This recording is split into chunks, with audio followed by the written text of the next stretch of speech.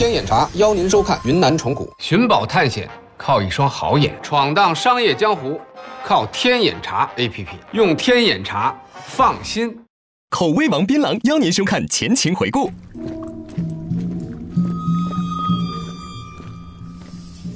嘛呢？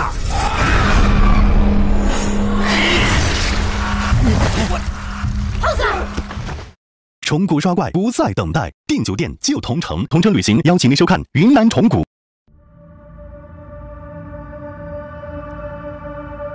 我是费了千辛万苦我爬上去了，那布偶离近了还真够吓人的。我虽然害怕，可是我当时我脑子啪我一想，哎，你猜我想到谁了？你别给我废话，捡重点说。完了我就心一横眼一闭，我就把他给蹬上来了。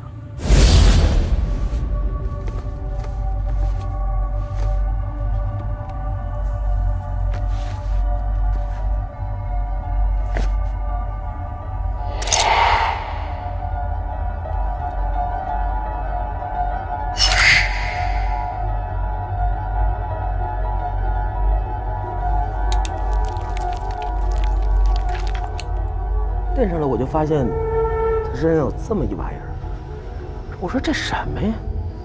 我当时想了，老胡你在龙岭迷窟的时候，你拿着那蚊香玉的时候，你不闻了吗？我也闻了一下子，没味儿，我就拿舌头舔了那么一下。哎呦，你别说，我这么一舔，我发现了，就这玉它绝对是块古玉，好东西。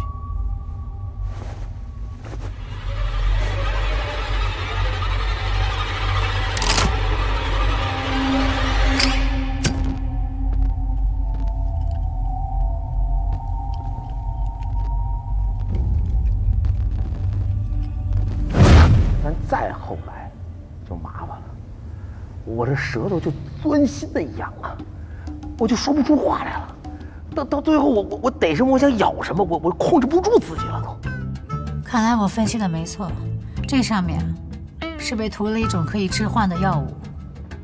胖子，你丫就是纯属活该啊！我跟你说多少回了，贪小便宜吃大亏，这回得让人给收拾了吧？让你什么东西都当垃圾一样往回顺。八一，杨参谋长，我这次真的是知道错了，我一定是痛改前非，重新做人。哎，我对老天爷保证，我以后要再逮什么顺什么。哎，那我就歇菜吧你啊！你这破毛顶能改，我胡子上倒着写，是吧？杨参谋，我觉着吧，这某些人他就是不长记性。等回了北京，我召集大伙儿给他开一批斗大会啊！我把这个金牙、陈瞎子、乔二爷都找来，好好给你上一政治课。老王，不是咱闹着玩可别下死手啊！这事儿可不能往外说呀！大金牙那嘴，他知道了，那全北京城不就都知道了吗？是吧？那我以后在广二那我怎么混呢？你说是吧？啊？问你个事儿啊，你说，我知道，看你啃的挺香的。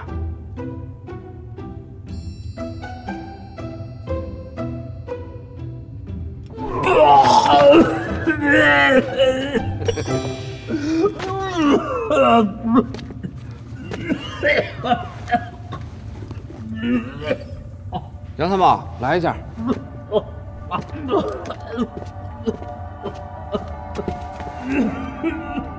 这是不是有草？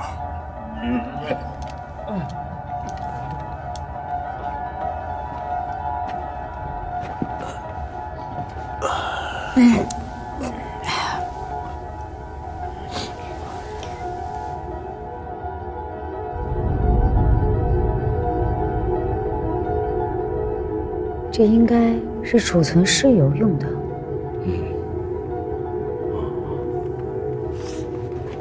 是不是有碘盐我就知道了。小心点啊！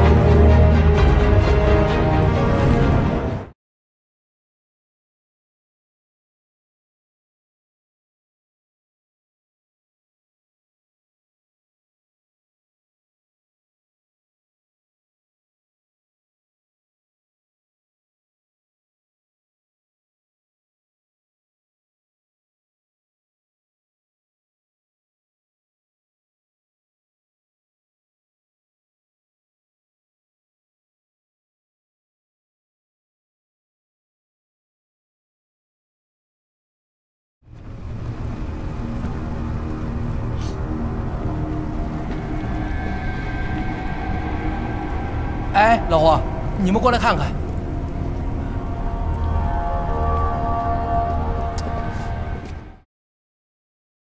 那儿好像是扇门呢。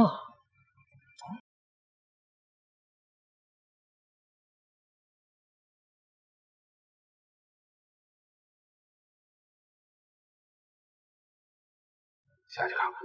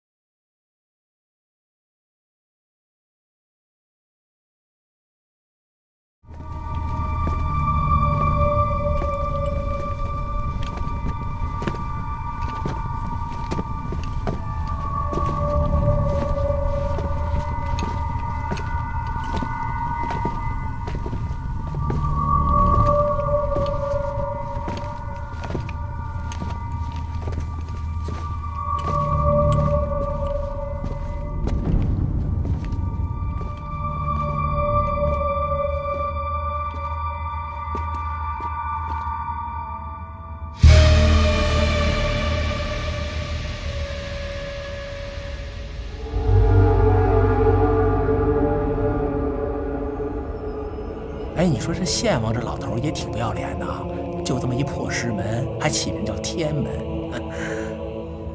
别瞎说，这天门可不是普通的石门。如果我没推测错的话，这应该是献王老儿师姐升仙登天用的。而且在灵智里，这种天门一般不会上锁。不上锁？为什么呀？看来他对自己陵墓的设计十分自信，他相信不会有人猜到这献王地宫就在水下。得嘞，那既然献王都给咱明埋了，咱就别客气了，进去。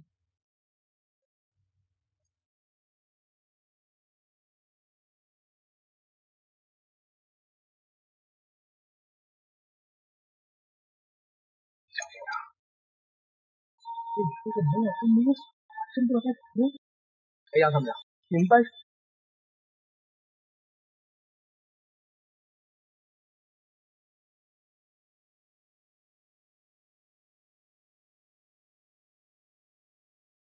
怎么了这是？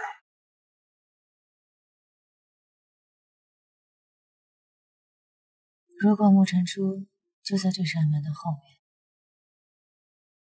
咱们进去之后将会面临什么样的情况？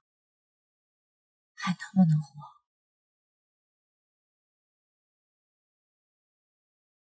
杨参谋，你这是怎么了？平时天不怕地不怕，现在还有顾虑了？哎，你们族人找了多少年这种人，现在终于到门口了，还犹豫上了？放心，有我们俩在呢，不会有事的啊。珠子不在里面，我们一直陪你找到为止，而且不会出问题。对不起，是我连累了你们。杨参谋长，您说这话就见外了啊！咱们现在是同生死共患难的战友，对吧？再说胖爷我，只要是认准一人当兄弟，那就是一辈子的事儿。而且有了你这事儿以后啊，我们俩还觉得挺诚实、挺好玩的。人就得快乐，多快乐一天赚一天。这笔投资得好好做，赶紧的。哼。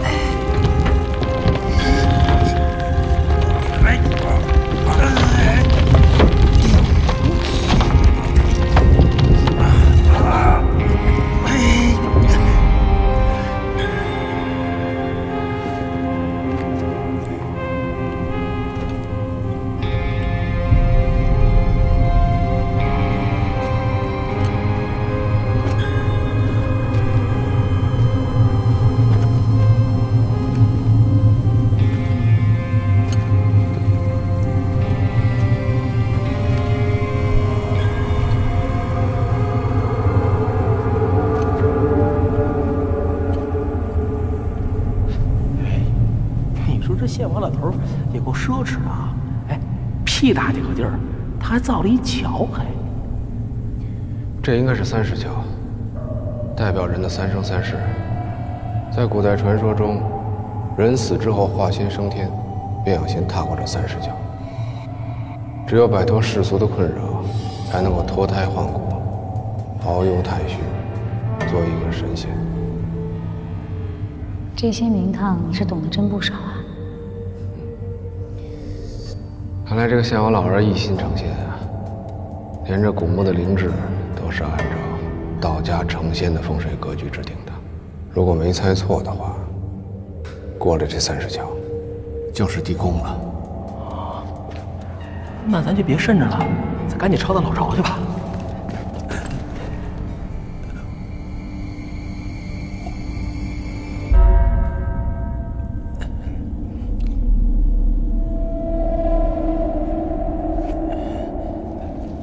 你们先走吧。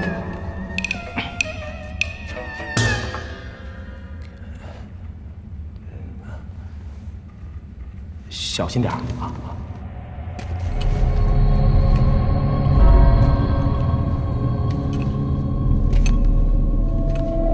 怎么了？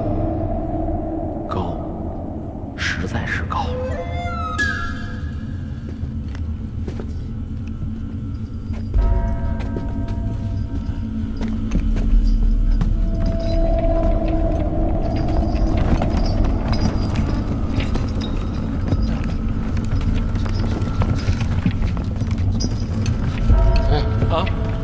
不是上9天揽月下5洋捉鳖的主吗？那不是上面有玉吗？哎，老胡，你慢点走，别晃啊！哎，我去，太高了，这地形。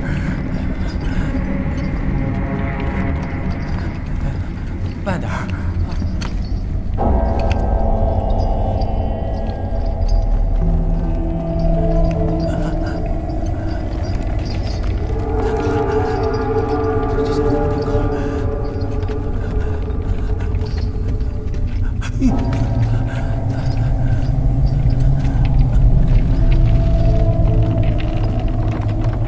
小心啊！我稍会儿，太高了，太高了！你慢点儿，慢点儿。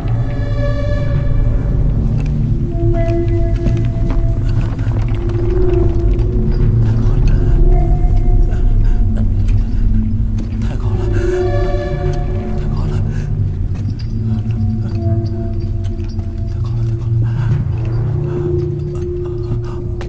小心着。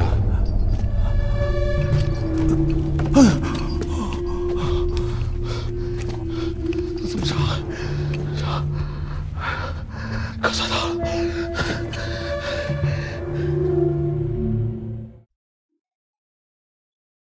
哎，这里有怎么3口棺材？这还掉了一个，这什么路数啊？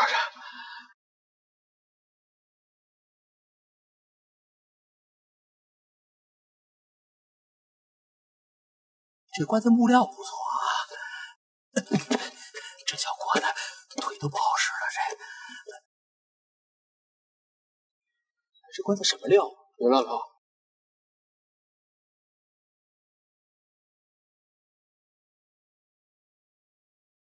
这口棺材没有走漆，从纹路的走向上来看，它的木质极为细。这是什么木头？印子木。这种植物在深山老林被阴处，常年不见阳光，而且几百年年轮才会长一圈，是非常罕见的木料。印子，哎，我好像听陈瞎子说过，青铜果，印子棺，八字不硬，勿靠近。对，就这句话。青铜果，印子棺。哎，我说我一进这儿，我就觉得这3口棺材透着个妖劲儿呢。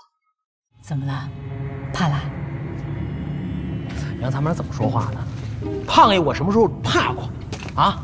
不怕你腿软什么呀？我那是恐高，那是生理反应，跟那不是一码事儿。哎，老胡，我可听说了啊，按市场上的行情，这棺材要真是印子木做的，那可比黄金做的可贵多了。黄金啊，10口黄金棺材也换不了这1口印子棺。有个名目，叫做印木断银8寸板。看看这棺材板，如果不是万年的印子木，怎么可能有这么厚的树芯儿？万年？就算当年慈禧太后老佛爷也没混着这么个待遇，就是因为在汉代这玩意已经绝了。现今啊，没有人能找着这么厚的木材。哎，老胡啊，如果这棺材这么值钱的话，那我觉得献王的真身肯定就在这棺材里边。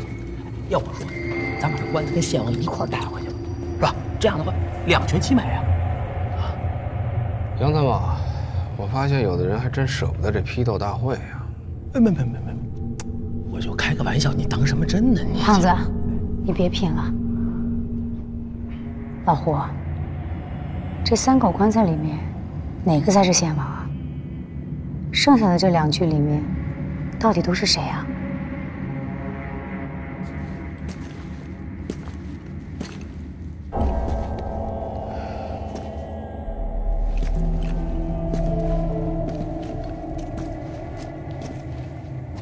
我现在也摸不着门道。青铜果在灵智中也属异类，一般大的罪人，或者得了传染重病的贵族，才会被铜果封死。还有一种说法，就是入殓之前出现尸变的迹象，为了防止尸体破棺而出，这个铜果下了9道重锁。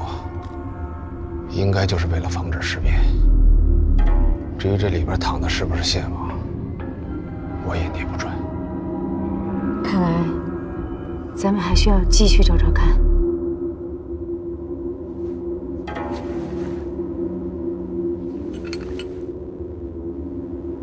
哎，老胡，你们过来看一下，这棺材明显比那俩棺材短1截儿。我琢磨着，这是不是献王的儿子呀？啊，还是一小少爷，没念完初中就给他老爷子陪葬？不可能，虎都还不识字呢。我没听说过是用自己的子女做陪葬的。杨参谋说的没错，这里边肯定不是什么王子王孙。之所以这个棺材这么短小，很有可能里边放的不是全尸。不是全尸？那怎么着？就跟冰箱里放猪肉似的，装一半留一半。时代不同，葬式也不同。春秋战国的时候，有种拼之葬，就是把不同的尸体拼在一块儿。这个很有可能就是拼之葬的尸棺。看这上边，材质是一种罕见的粮食，性寒入冰。看来躺在里边的尸体，生前也是个有头有脸的人物。既然到现在我们也无法确定哪个里面是献王，不如3个都开了吧。大气。行，只能用排除法了。胖子，哎，把蜡烛点上，就从那口印子棺开始吧。得嘞。哎，老胡，以前都是你立即定位，今儿胖爷我给你露一手啊。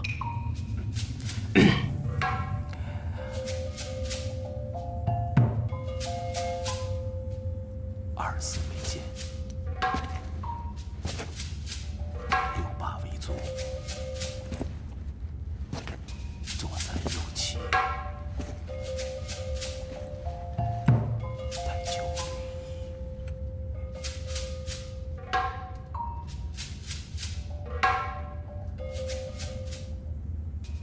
1，左3右7。这个墓的东南角应该就是这边。哎，你怎么知道的？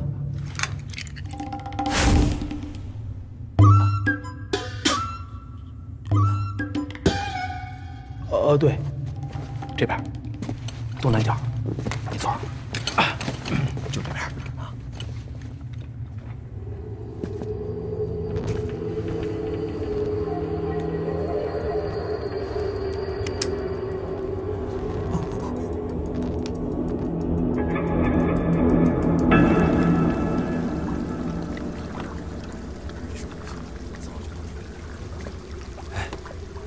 沙开搞好点了。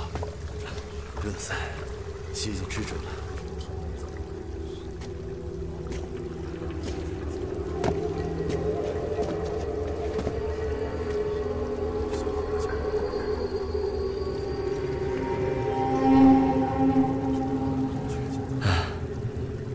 我们这回出来，兄弟们死呢死，伤呢伤，就连组长也要人的，我们就不该追进来。最惨的是，我们还被困在这里，人没得干的逃得出口。张老哥，我们干了活着出口呢？要是跟了他们3个外族人，我看哪个都难活。那你为什么要留下来？我是看到你留下来才留下来的。我留下来是为了带你们发笔大财。啊，张老哥，你说清楚，发哪财？你晓得他们为什么要下水吗？不是说他们可找什么草油吗？这种话你也信？他们下水，一定是因为水里面有传说的宝藏。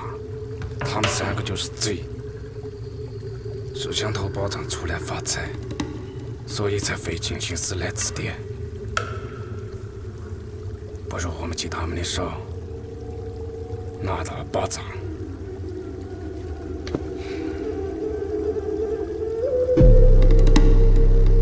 我跟你们说，老胡，你说这3世桥代表献王的3生3世，有没有一种可能性，这3口棺材里装的都不是献王，而是他从其他古坟里挖出来的，被他认定为可以代表自己3生3世的尸骸？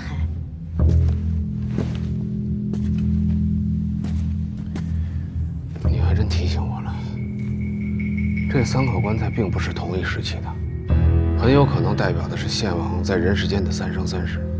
中国道家向来都有仙道化3生的传说，这前3生便是3狱，而且最终的死相都极惨，所以才用这么特殊的棺椁来壮烈。要这么说的话，真正的献王并不在这3口棺材里，而是藏在这间墓室的什么地方。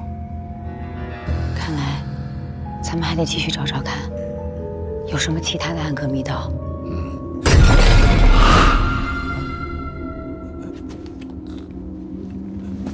胖子，哎，胖子，哎，什么声音啊？不知道，好像就这里有个声，好像是。你没乱动东西吧？你还别不长记性啊！这边。胖子，哎，你刚才点了几支蜡烛？3根啊，开3口棺点3根蜡烛。看，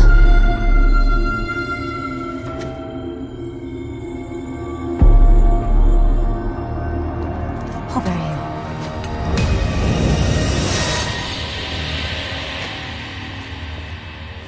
邪了门了，怎么多6根啊？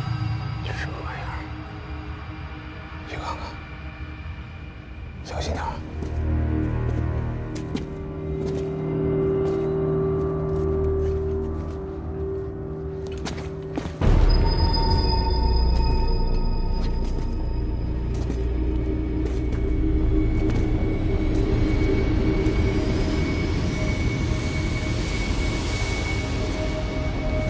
这什么玩意儿啊？啊，活的死的？这应该是黑鳞鲛人，都是死的，不用怕。黑鳞鲛人，传说在古代的时候，这种怪物聚集在深海，专门袭击往来的船只，遇害的人被吃得连骨头渣子都不剩。真没想到，居然真有这种生物。哎，这是不是就是传说中的美人鱼呀？可这长得跟咱想象的差距有点大呀，这太磕碜了。哎，老胡，首都自然博物馆是不是缺这么一标本啊？没想到你这么有觉悟啊！居然会替国家着想，我觉得吧，你可以搬回去一个，送给自然博物馆，收拾能混成奖状。啊，奖状就算了，我的意思是啊，搬俩回去，捐一个卖一个。哎，杨参谋长，那你说这献王为什么使它当灯用啊？黑磷胶人的油膏燃点很低，而且仅1滴就能燃烧数月，所以古代很多贵族会用它在墓里作为万年灯。可这灯什么时候点着的呢？我记得咱进来的时候没瞧见呀。这没什么奇怪的，咱们进来以后啊，改变了这里的空气环境，火融与空气既燃，所以啊，这些鬼火就突然亮了起来。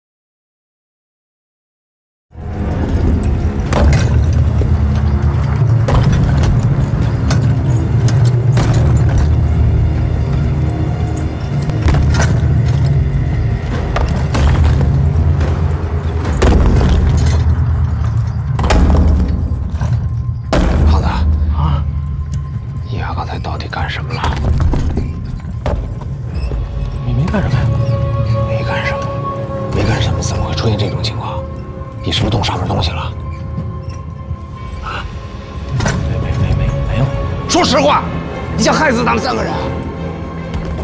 你要是拿了，就赶快交出来。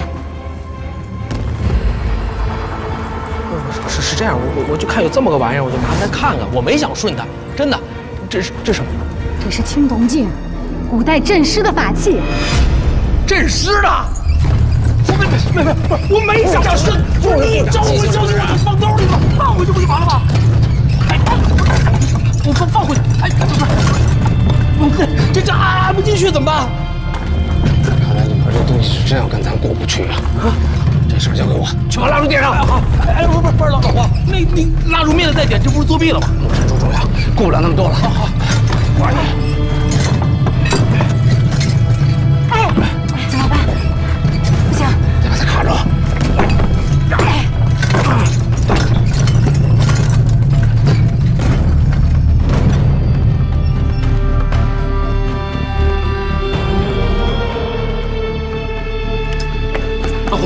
蜡烛我点。哎，怎么灭了？点了吗？点了。说灭就灭，看来里边这东西不是一般的厉害。要不然我再点。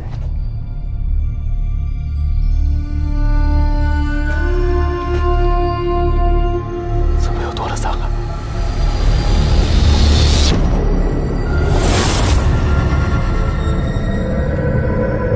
人点烛，鬼吹灯，堪舆倒斗觅星方。今天正赶上黑猪渡河的天照，这献王墓里尸气冲天，这件实在是太邪了，大家一定要万分小心。